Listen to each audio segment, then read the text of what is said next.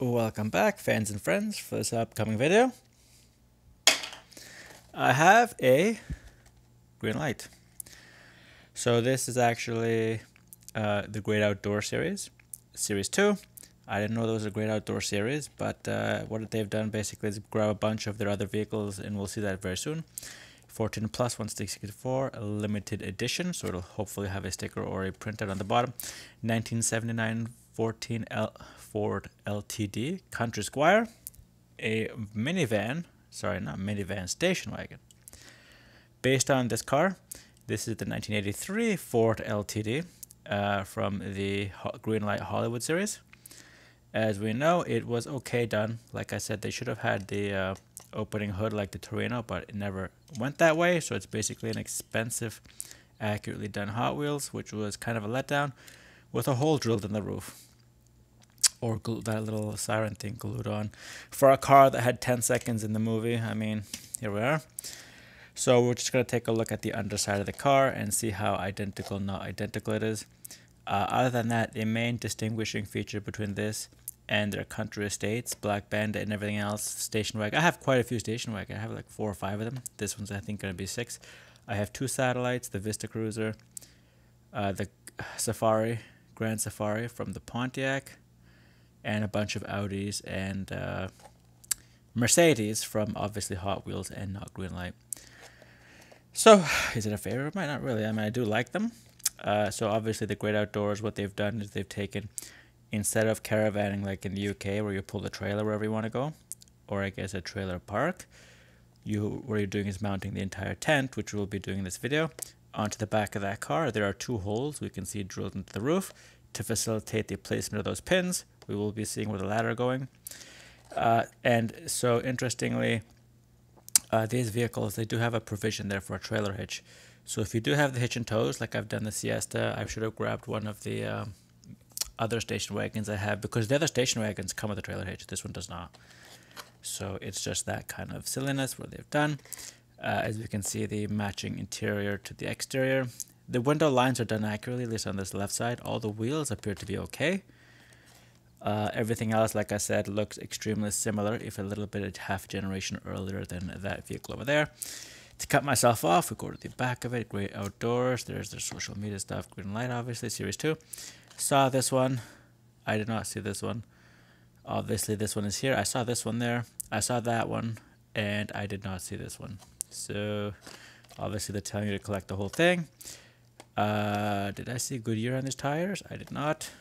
White walls. Ford, obviously, GM, Jeep, and Dodge, which are both Chrysler products. And Volkswagen's there, and obviously all the same stuff from the front where it's made. 139 day of last year, and the normal 14562 WB. And is there anything else? No, just to open it and get it out of the packaging, do a slight comparison, not a serious comparison to that LTD in the background, because this vehicle is based off that vehicle. So when they canceled one, they canceled both. Like I said, it's obviously a half generation earlier. So it comes with the standard Greenlight insert. And there's a sticker here to keep that thing from flying out. I will have to gingerly remove it to keep it from damaging it, because obviously the cars are die cast, the add-ons don't have to be. So just keep that in mind when you're raccooning these things open. And the ladder, interestingly, is the hollow type.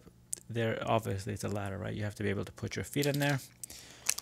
And then the last thing I'm taking out is the station wagon itself. So, I don't...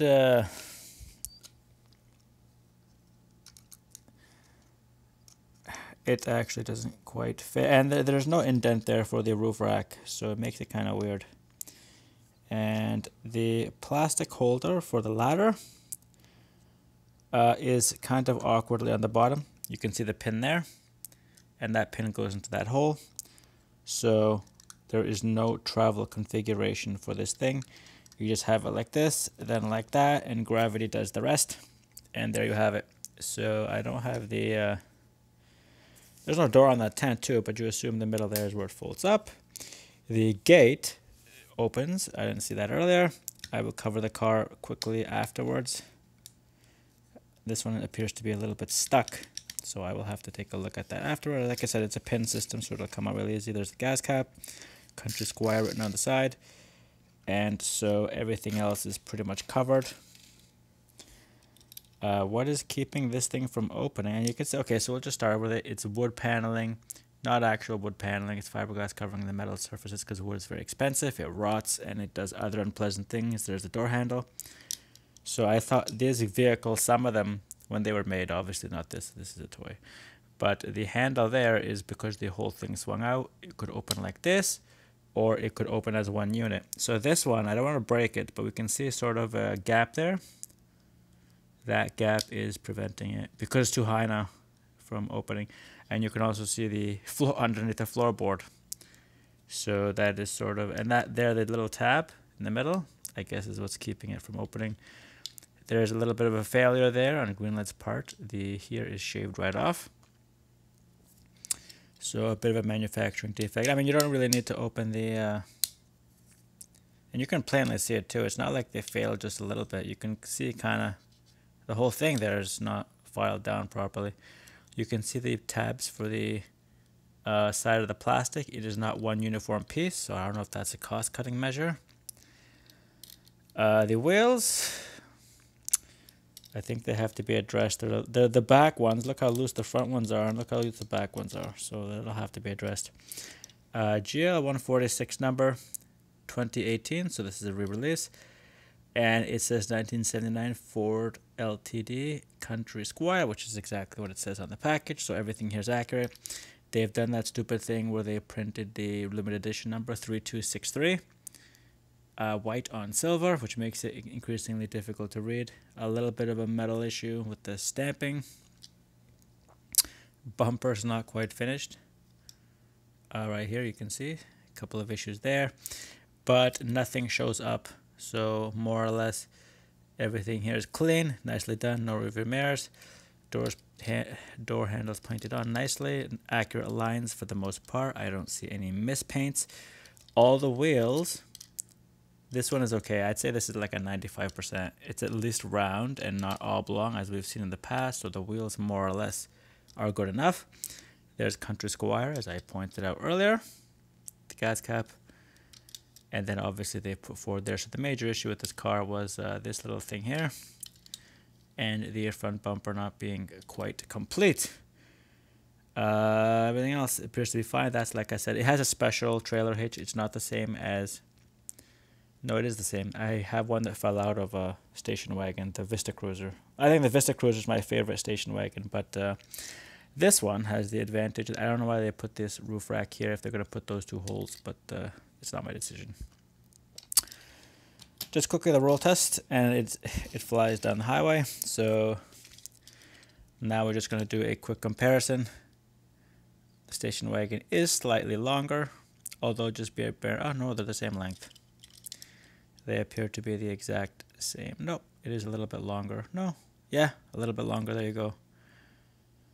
Bumper, everything else appears to be identical. You can see there, even the windshield, the dashboard, everything else. Obviously, the back of the car is not the same because it is not the same car. Doors appear to be extremely similar. Even the placement of the gas cap is the same. I think the wheels are the same, just a different type of wheel used, the rims and everything else.